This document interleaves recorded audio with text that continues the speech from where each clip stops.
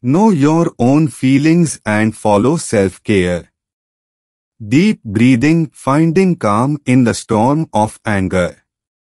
We explore the simple yet highly effective technique of deep breathing to manage anger.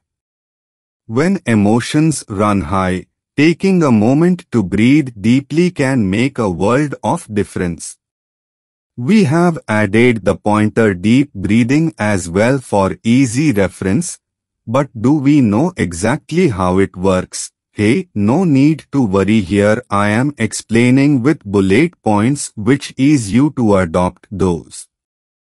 Point 1. Pause and breathe. When you feel anger rising, take a pause.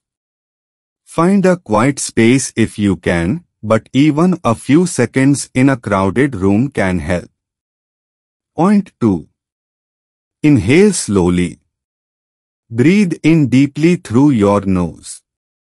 Count to 4 as you fill your lungs with air. Feel your chest and belly expand. Point 3. Exhale gradually. Slowly exhale through your mouth for a count of 6. Feel the tension leaving your body with each breath out. Now you may have question, doing breathing exercises, what is the benefits? Let me explain you with each pointer with bullet to easy to understand. Point 1. Immediate calming. Deep breathing triggers your body's relaxation response, helping to soothe the intense feelings associated with anger. Point 2. Clarity of thought. As you breathe deeply, oxygen flows to your brain, enhancing your ability to think more clearly and rationally. Point 3. Reduced reactivity. Deep breaths help you respond thoughtfully instead of reacting impulsively to triggers. Point 4. Emotional control.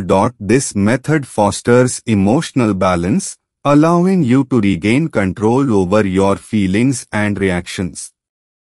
Now we covered the breathing exercise. To set your mind in your hand, always think about your positive way.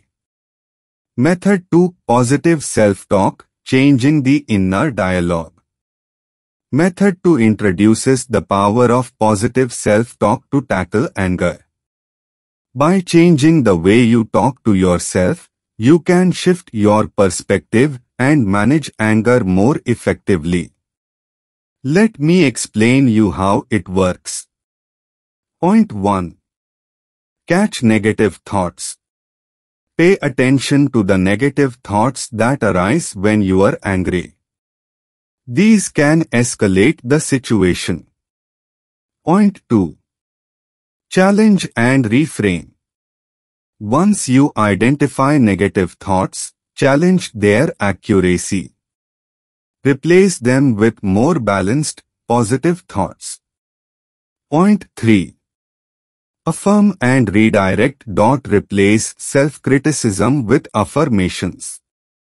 For example, instead of "I can't handle this," say "I can handle challenges calmly." Here are the key benefits out of it. When you follow method 2, which is positive self-talk. Point 1. Emotional regulation. Positive self-talk helps diffuse anger and replace it with a more constructive outlook. Point 2. Improved self-esteem. By reframing negative thoughts, you bolster your self-esteem and confidence. Point 3. Reduced stress. Positive affirmations reduce stress and tension associated with anger. Point 4. Enhanced problem solving. A positive mindset enables clearer thinking, leading to better solutions.